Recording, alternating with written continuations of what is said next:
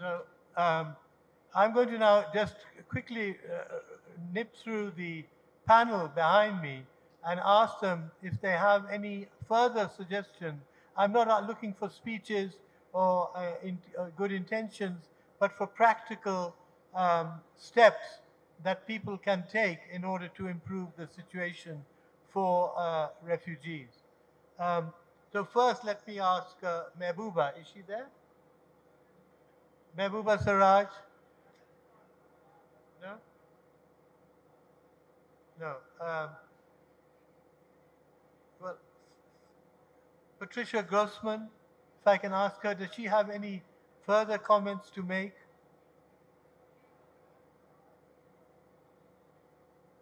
I think she's gone as well. Mudassir, the CEO of Sharp, do you have any further suggestions to make? I think everyone up here is exhausted at the moment. But let me now turn to the audience. Patricia's there. Patricia, do you have any comments to make on what you've heard today? Are there any practical suggestions that people can further take to improve the situation? Yes, sorry, we lost connection for a bit. So yes, Bill, I think we've made a number of recommendations that I think would be very good if both Pakistan and concerned countries should take. As I mentioned when I spoke before, paths to resettlement for those Afghans who are particularly at risk, those who are at risk because of their human rights work or as journalists, or that might face reprisals if they return to Afghanistan. That's one, and that's where we haven't seen enough countries step forward to provide those kind of paths to safety. Then on the economic front, we've made a number of recommendations too. You know, when the economy in Afghanistan went sort of over the cliff after the Taliban takeover, because of course funding, much of the international development funding was pulled out, and that left the burden on humanitarian aid groups who simply cannot cannot fill that gap. They've said so to us explicitly, and we put out a report just in February about the healthcare crisis. And so there needs to be support for key areas, you know, things that are essential to livelihoods, income generating, such as electricity, water management, and so on, and public health. That would help address that. And of course, we keep calling for, as many Afghans do, and everyone does with the Taliban, to end these terrible restrictions that prevent girls from going and women from going to school and university and so on. But in the short term, since we don't see progress on that yet, is to address these pathways to safety for Pakistan to stop these coercive sort of approaches to pushing Afghans out, for others to step forward to find ways to provide support for Afghans, and to not forget Afghanistan. I mean, Afghanistan is now a crisis for more than, it's been 46 years since the war started. And of course, there are other crises, but this is one where many countries had a hand in and were deeply involved and are now having a kind of amnesia about it. And that shouldn't happen. They need to turn their attention back to how they can help Afghans get through this period of crisis. Thank you. I am back on, and if you want me to, because I didn't hear you before, I do have some other suggestions. If I can talk about it right now, will that be okay? Yes. Okay. Please go ahead. Be brief. I will be brief. The one thing that I really want, I think, is something that the government of the Pakistan, and not only of Pakistan, actually of the people of the world, the governments of the world, not the people, the governments of the world, they should get together and decide what is it that they really want to do with Afghanistan. What is it? You, as our neighbors, Pakistanis as our neighbors, you have never been very straightforward with the Afghans at all. We really don't know exactly what are your intentions about Afghanistan, and honestly. So every single time there is something happening, you do have a hand in it completely. I know that, and we all know that. The world knows that. But do you know that? Do you know, as the people of Pakistan? Because, the talks in Pakistan also, out of the mouths of some of the people in there, are very different.